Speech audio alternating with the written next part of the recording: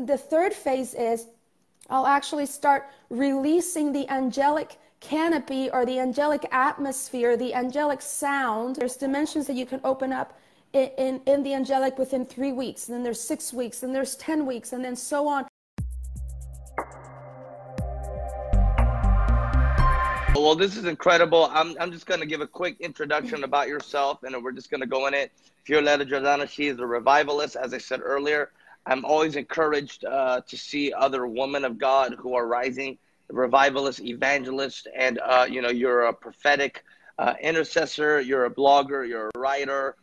Some of the insights and the things that the Lord gives you is quite phenomenal, very detailed. But it's been great knowing you, being a friend.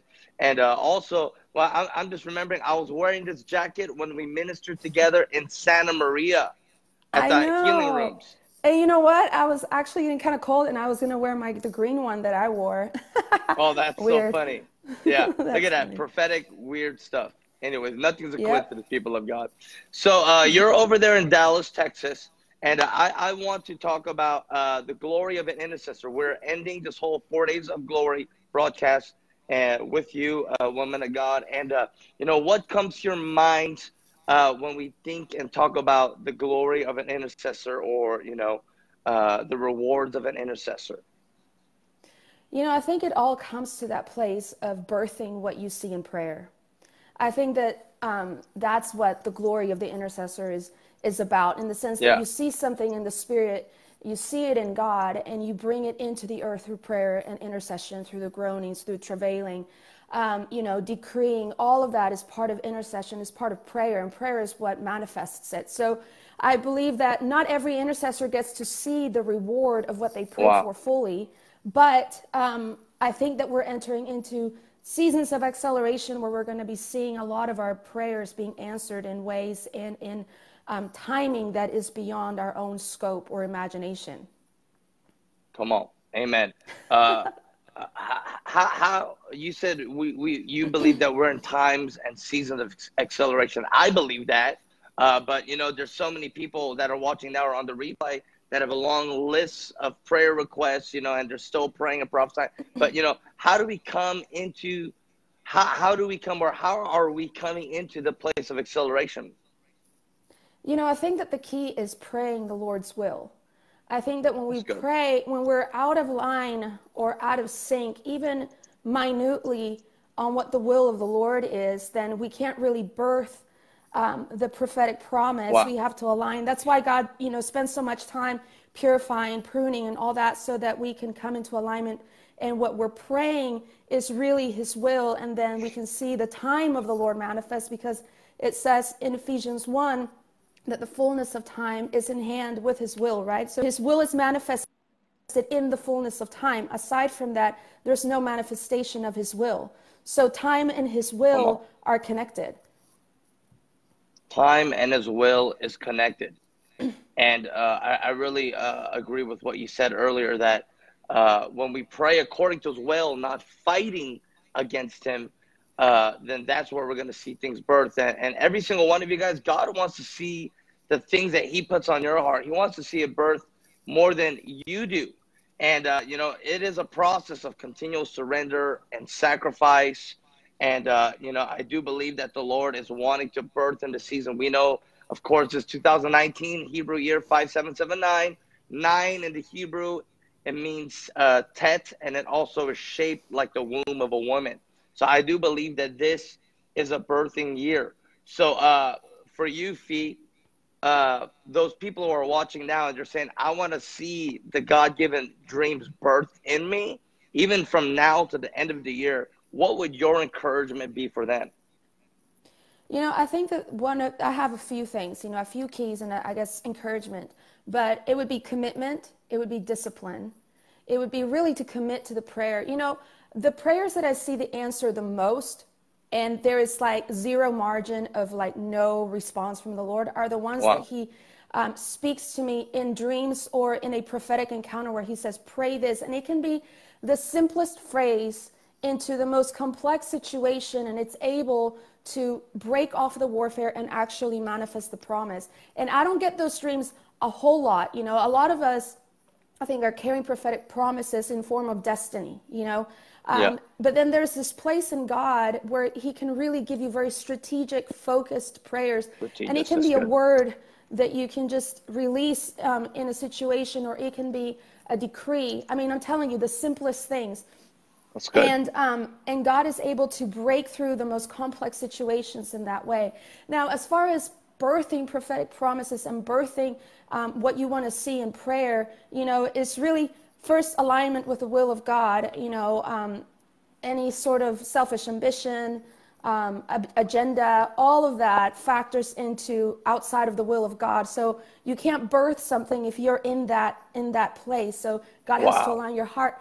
But I think that another thing is, you know, really the tenacity of fasting and the tenacity Come on. of and perseverance of not only, you know, going into the courts and praying, understanding the heavenly realm of prayer, but also really partnering with the Spirit of God and really travailing in prayer to bring forth a manifestation.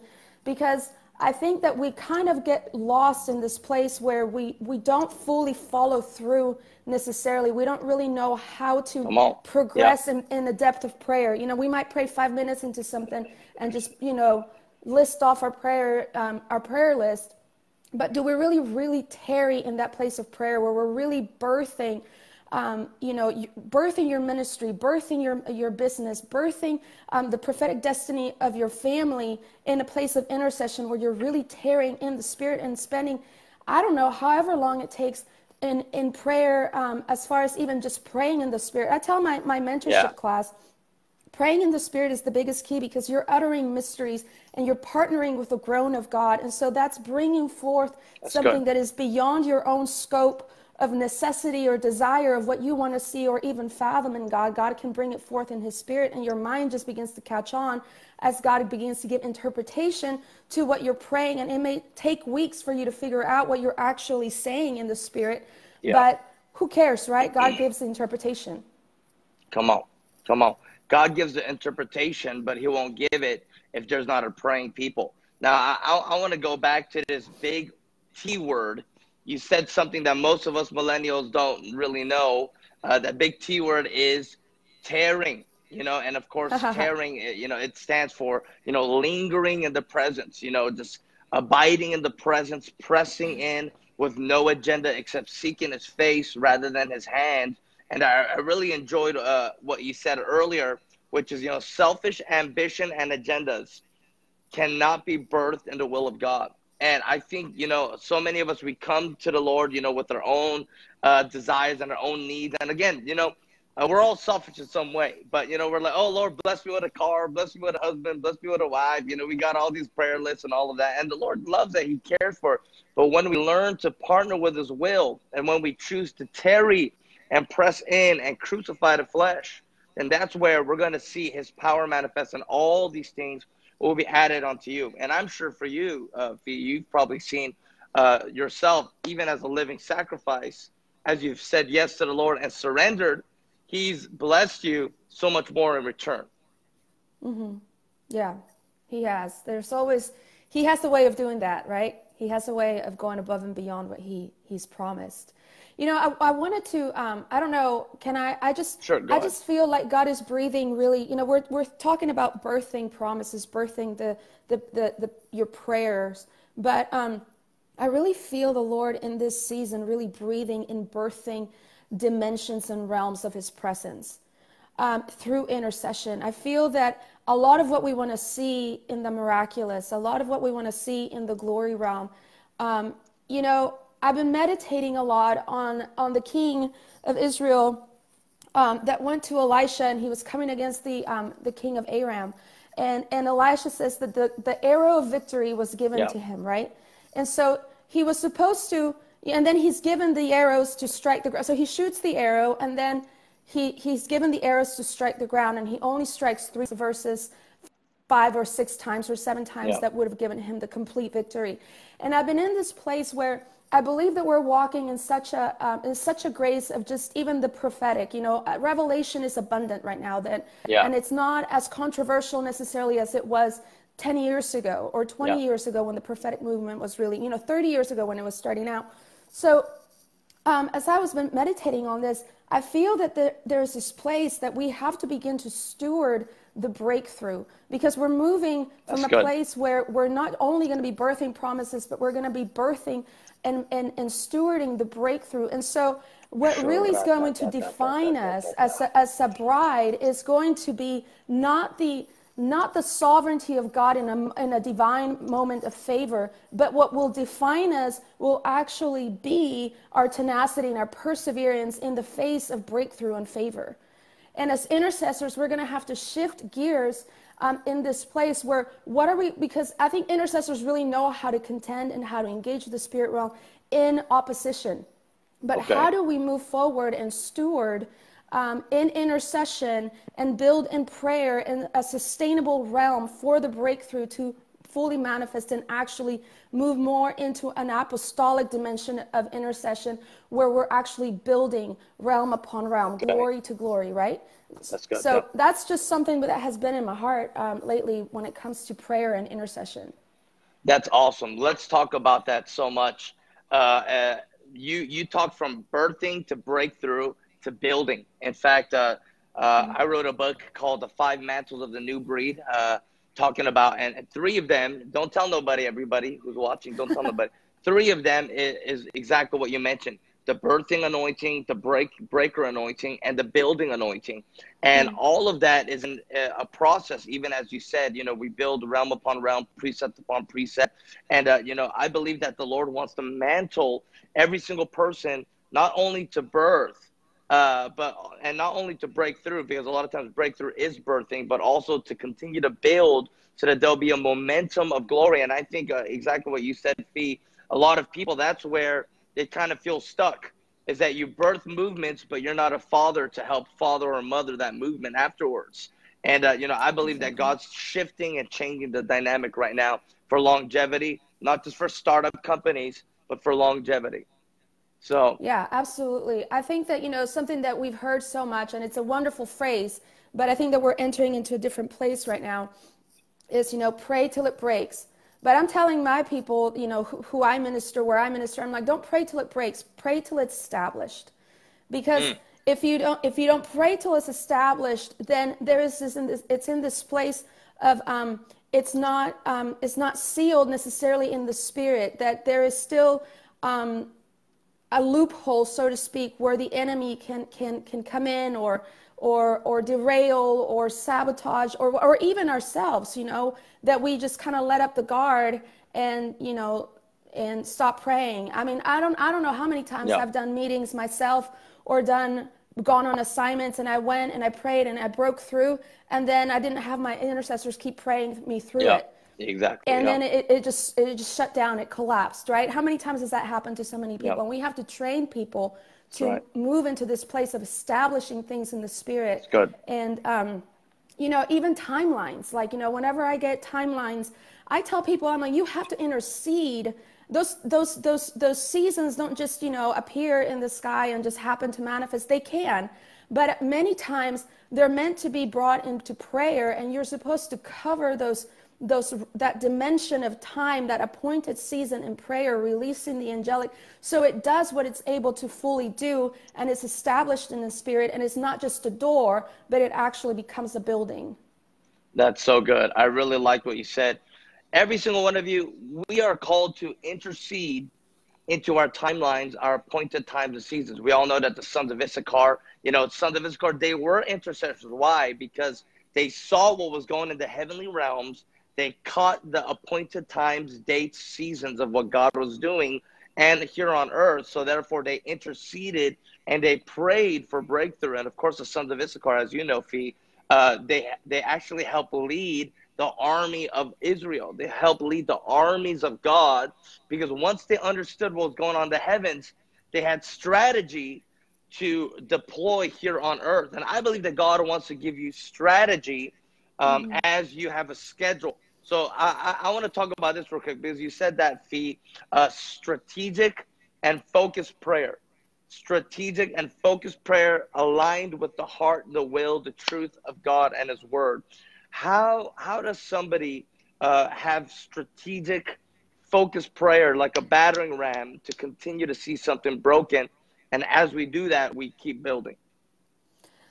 I think that the biggest thing is decreeing. When you get a decree from heaven, there's a governmental authority on it. I mean, there's power in our words, there's power in every prophetic declaration, but there's something about the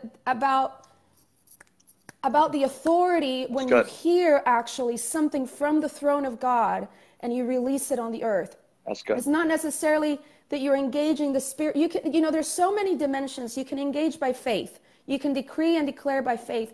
But when you actually go through this place of prayer where you present yourself to hear the counsel of the Lord, then you are operating out of a different dimension and authority in the spirit, because you are standing as a witness on the earth that you have heard from heaven, and you're speaking what you have heard, and there's actually a manifestation that comes around your life that backs that authority. And so it's much more effective in the spirit. And you don't need to get a whole lot. Like I said, one decree can shift the whole thing. And then out of that decree, you can work yourself in this place of speaking out of faith, speaking out of declaration, intercession, praying in the spirit. There's so many layers to prayer.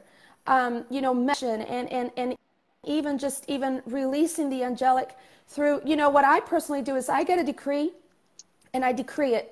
I actually go and I engage the place of authority by faith in my spirit, where I sit in the heavens and I decree out of that place. And then when I decree, then I start, I'll get my Bible out and I'll start finding every scripture that I can find that ties into that decree. I'll start speaking scripture. Then the third phase is I'll actually start releasing the angelic canopy or the angelic atmosphere, the angelic sound into the decree, and I'll start vamping and strengthening the atmosphere by praying in the spirit and travailing and tearing in prayer in the spirit. That's how you have to understand that there's so many layers, and you have to follow through in order to be able to break through. That's so good, because intercessors are people who are operating as a high priest in the priesthood of Melchizedek. You are operating from the throne room, not from the doom's room. You're operating from the heavenly place. You're seated with him. So we're actually not praying to him from here to there. We're praying with him and as him from there to here. And so that's incredible. And I want to talk about this because you touched on a very interesting subject. The power, authority, ability to release angels to back that thing up. Yep. And is it biblical? Is it not? I'm sure there's so many people, you've heard this in charismania worlds and terms. And, how do we release angels? Do we have the authority to release angels to back up an assignment and a decree, a word from the Lord? And how do we do that, if so? Yeah, angels in scriptures, it's said that they obey the word of the Lord. They connect to the word of God. So whether it comes out of the mouth of God or whether it comes out of your mouth, they are destined to, and they're committed to bring that word into existence. And the only way that the place that we know that we see the angelic through scripture is around the throne of God. It's around places where people were either visited by the angelic, or they were in a place of prayer. They're in a place of his presence. So we know that where his presence is, the angelic is. You look through the book of Revelations, where his presence is, the angelic is. So it's not really, you have to look at the principles in scripture. It doesn't have to be spelled out, but if you understand the principles and the nature of God, then you can begin to function in your heavenly assignment. And so I believe that angels will go forth with the decree of heaven, and they're assigned to that decree. Now, there is a place where you release a decree and the angelic will move, but the fullness of the angelic assignment, because there's a host, we have to start thinking, Jesus had, whenever he was before Pilate, he was said, he had legions of angels at his disposal, and he's a son. Yeah. So imagine us as children of God. Okay, he's the firstborn, obviously, but we are co-heirs, and so we have the same assignment, the same angelic assignment around our lives. Now, Jesus had it fully manifested because he was walking in the fullness. Now, we have the fullness promise, but we're not walking necessarily in the manifestation of that fullness. So the greater the glory Come on. in your life, the greater the purity in your life, the greater the Wow. angelic release that can Wow. obey the things that come out of your life because of the purity and the witness. Because we forget that, you know, the Holy Spirit was sent on Pentecost to release us as witnesses. Witnesses is a governmental courtroom dimension. So we are in two places at the same time. We're bearing witness on the earth, but we're receiving that same place out of heaven. And so we're functioning as a gateway of heaven on earth. That's why we stand as witnesses. So when it comes to the angelic, you know, get to know what's around you. Get to know what's assigned to your life, what's assigned to your destiny, what's assigned. You know, the best place to start is discern the Spirit of God in your life.